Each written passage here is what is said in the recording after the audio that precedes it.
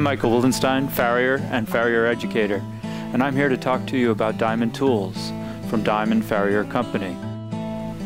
This is one of many different types of farrier toolboxes that are very handy because they're on wheels, so I can move around the horse. So if I have a level location, I can use that to wheel my tools around as I'm working on the horse.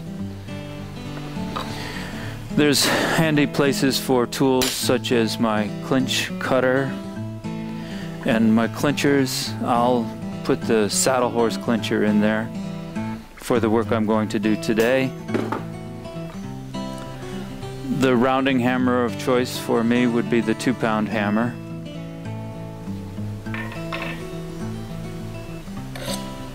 The horseshoe tongs.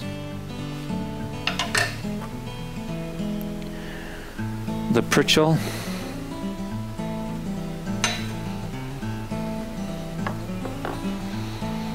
I'll use the 10-ounce hammer.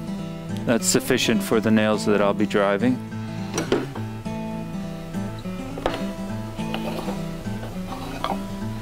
I use a right and a left-handed knife.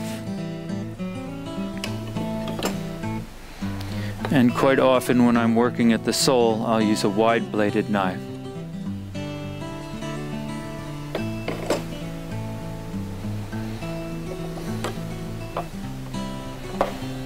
The 12-inch nippers will be sufficient for what I'm doing today.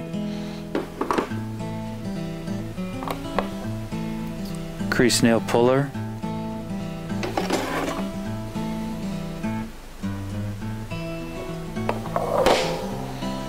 Nail nippers.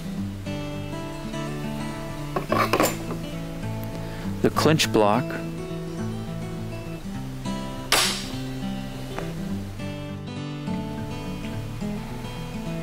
And the shoe puller.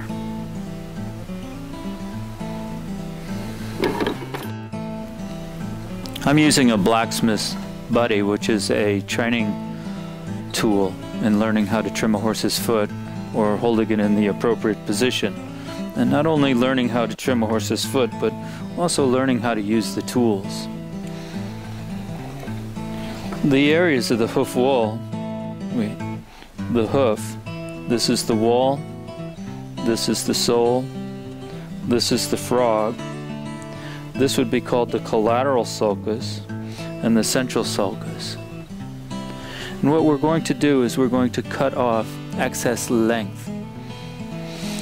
The flaky material that's exfoliating on its own, we'll remove some of that. I'll put the knife in my hand, palm up, thumb on the end, and using my thumb as a driver, I'll go around and trim off the sole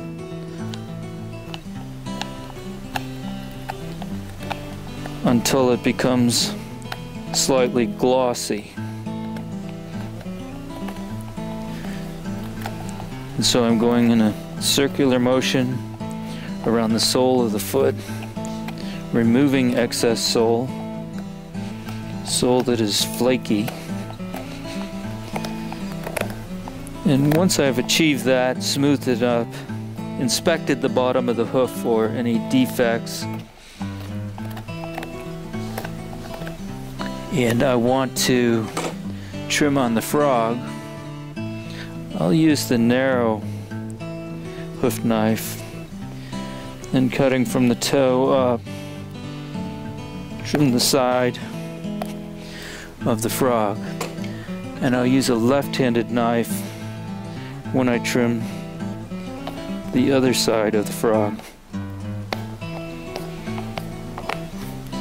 And I'll clean out the central sulcus in the middle of the foot. The hand, palm up, knife goes in the hand, thumb at the end of the handle. Using my other thumb, I'm going to use that to push the knife, and the angle in which I tip that knife will define the depth. I recommend just taking small bites and lots of them. Be conservative,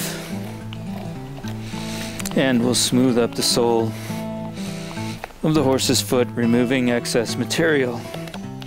Once I have that excess material removed, I'll use the hoof nippers.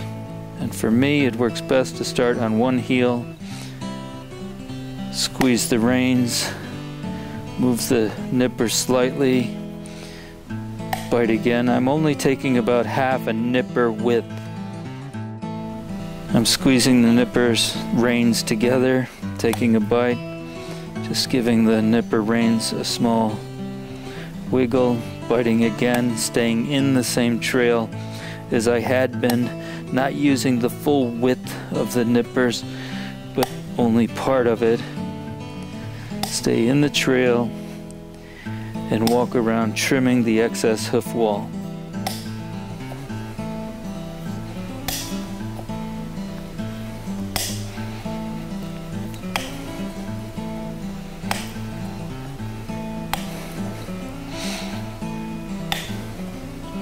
And once I have achieved trimming off the excess length of hoof wall with the nippers, then I'll use the horseshoe rasp, and I'll use the core side of the rasp, and I'll go away from the handle and I'll make a circular motion around that foot to flatten it up.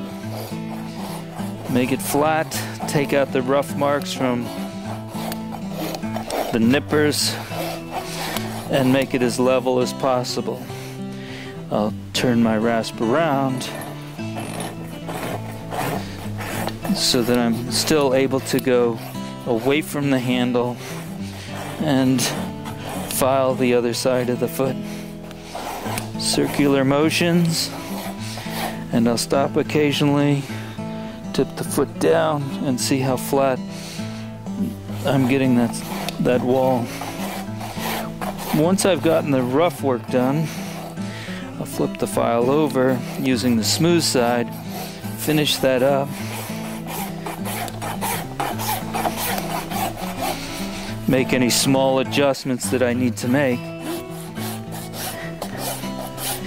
and then I'll tip the file up and take the sharp edge off with the smooth side of the file.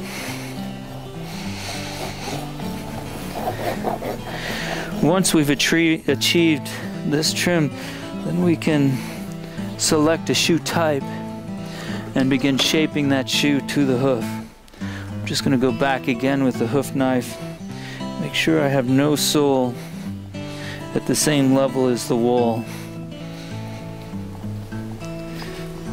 When applying a shoe, we don't want pressure on that sole, as it could compromise circulation.